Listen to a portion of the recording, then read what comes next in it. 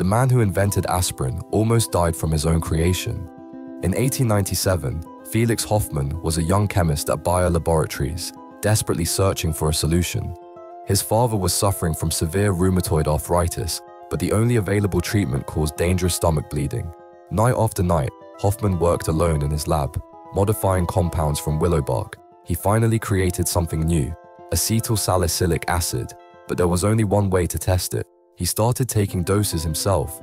At first, nothing happened. Then he increased the amount. Within days, he was bleeding internally, developing painful stomach ulcers that nearly killed him. Lying in agony, he realized he might have created something worse than the original problem. But instead of giving up, he spent months finding the exact right dosage. That near-fatal mistake became the key to success.